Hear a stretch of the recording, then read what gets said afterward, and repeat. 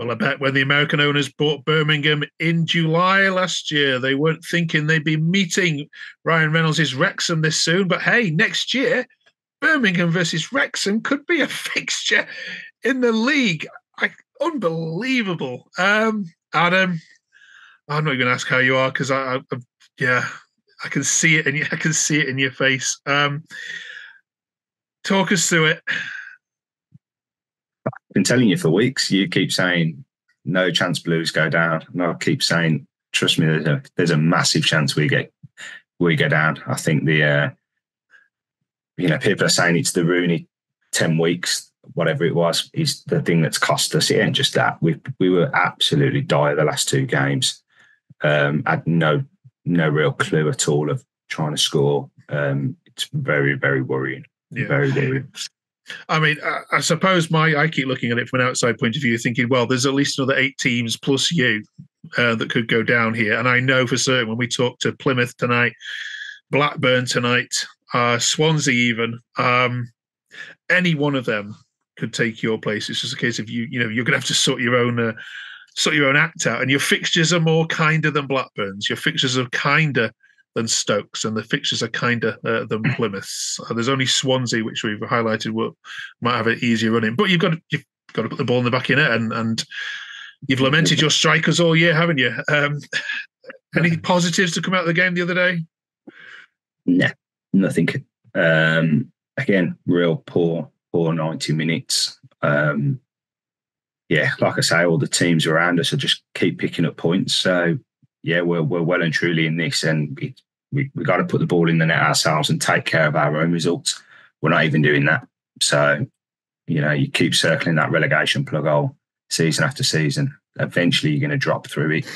Are we going to do it this year? I'm obviously hoping and praying we don't, but let me tell you, the last 2 performances haven't been convincing at all. There's been no fight, no show of desire to try and win a game. We just look clueless. We look lost. It's really worrying.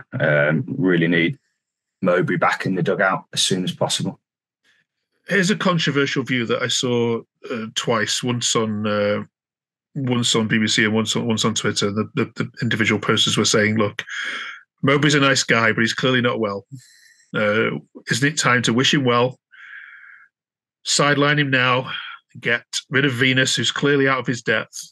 And just get someone, a firefighter, a manager to come and save this season. Because, League One is not a league you want to head into. It's difficult to get out of. Blues are a huge club that don't belong in a league like that. Why not? The thing is with Mowbray, I just don't think we know. Will he be back after the international break? So 2 more games and then he's back. If that is the case, then hold on to him. If he's not, then I agree. I think we need to go and do something to try and save the season, because we can't do it going down to the last game or 2 games of the season again fighting for it. Could even be done by then, to be fair. We're looking that poor at the minute. But yeah, Venus, I mean, he's looked well at his depth at the minute. I just don't know. I don't know the answer at the minute. It's worrying. It's very, very worrying. And obviously now about to face a Watford side that have just sat their manager. So yeah, that usually happens there. Yeah, here we go again, isn't it? Birmingham play a team that have just recently appointed a new manager, like you did with Blackburn a couple of weeks ago, and they managed to get a point. Let's bring in Aaron, our Watford fan, and get his view on all things Watford. Good evening, Aaron. Welcome to the Birmingham View. Are you okay? Yeah, good, thank you. Tell the Birmingham fans just how bad Watford have been in the last couple of months to give them some sort of hope this Saturday. I mean, a quick 2 stats for you. You can expect a Birmingham goal in the first half because Watford are the worst first half team in the league, bar Rotherham. You can also expect probably a decent chance at a result because Watford are the worst team in the league at the moment, other than Rotherham, in the past 10 games. It's been that bad. We're a shade of the team that you saw pre-Christmas. I guess the big problem is that we really struggled to find the net consistently. I can't remember the last time we scored more than 1 goal in a game. It's going to be an absolute classic, this one, isn't it? Yeah, I mean, the reverse fixture this, you won obviously 2-0, Aaron. It was 2 late goals after Lee Buchanan got sent off, didn't he, Adam, if I remember rightly. And this fixture usually produces lots of cards. So Birmingham had 7 yellow cards in that reverse fixture back in September. And of course, that 1 red card, that's the most single amount of cards they've picked up. And usually there is a booking and tons of fouls in this game. So this is going to be pretty. Adam, what changes need to be made in personnel this Saturday for you? Well, I think, as everyone can see, we're stitching together a back four because we've just got no centre-backs. So if I was Watford, I'd go 2 up top and press us high because you've got a strong chance of winning the ball. We've got a keeper that can't kick the ball at all. So put him under pressure and he'll kick it straight to one of your players. Again, things I've been crying out for all season. It's going to be... I mean, look, we've got floods of midfielders, but none of them are producing anything. None of them are even looking like they can work alongside each other. As we know, we've only really got 1 goal scorer in the squad. So if you keep Stansfield fairly quiet, we ain't going to score. It's going to be that simple. Saying that, Watcher's probably going to put 3 in now against you, and I'll be eating my words. And if I'll happily eat my words if that's the case.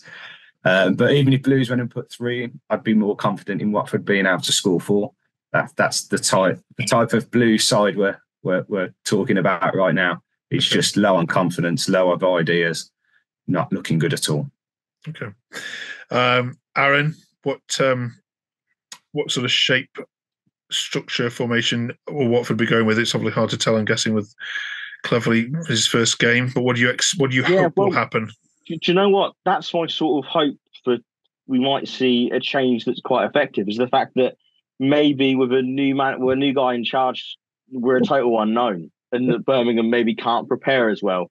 Granted, he's only really got the week to discuss whatever that is with the players. So I don't think we'll see anything too drastic. Towards the end of obviously Val's time in charge, he was starting to move Esprit inwards a little bit more and switching to a 4-2-3-1 or a 4-1-4-1 at times. I wouldn't be surprised if we see something similar to that.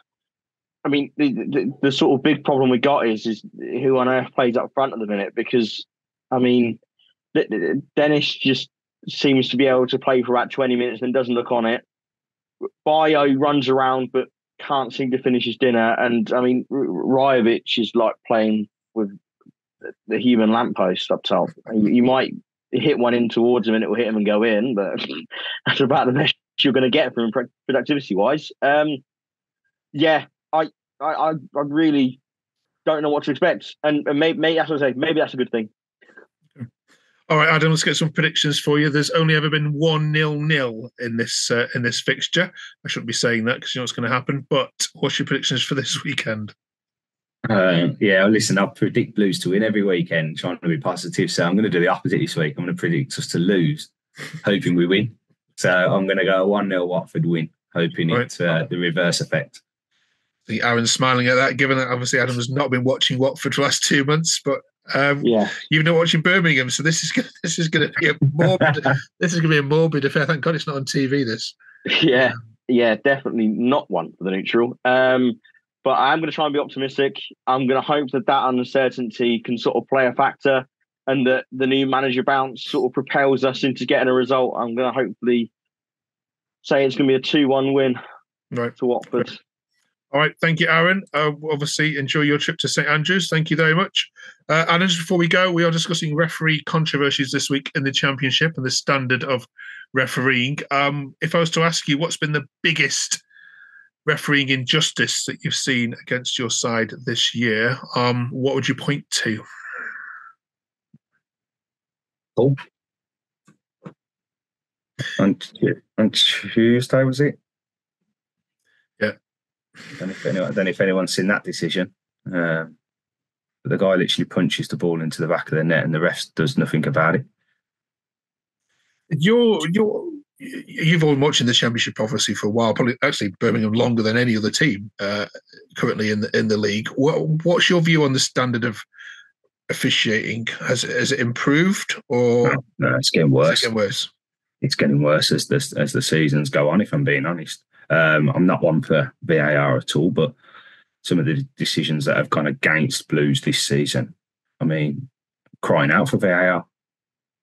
We're just getting nothing. We're getting, players are getting fouled in the box and we're not getting penalties, and they go up the other end and they're punching the ball in the back of the net and the ref's not doing anything about it. So, moment in time I'm crying for VAR. I think Blues would have more points on the board if it was for VAR this season. Would you, yeah, well, certainly they probably wouldn't have been as much trouble as they are, but would you welcome that in the Championship, the fact that games will slow down, pause? I mean, I honestly wouldn't. I don't like it at all, VAR. But the way and we're going with some of the refereeing, I think it could have benefited us more than it could have cost us this season, if I'm being honest. But I don't want VAR in any football. I think, like I say, it slows it down. It ruins that whole celebrating knowing you've scored. Okay. So yeah, it's flip a coin and see which way it lands. Okay. Just one last one to just check how fed up you are of football. Yesterday, there were two fantastic footballing results for Birmingham. First of all, Huddersfield got battered by West Brom, which saved you from going into the bottom three. And then, of course, the Villa got tonked by Tottenham. Were you able to get any pleasure from either of those results, or is it just so bad right now that you don't really care what happens anywhere else? No, listen, it's always nice to see the Villa lose because they've been doing a lot of that recently. And obviously it was nice that Baggy's actually helped us out for once. So yeah, at the minute, when Blues are losing, you're looking over your shoulder, counting on every other result going your way. So yeah, I don't usually watch the other results too often, but at the minute I am.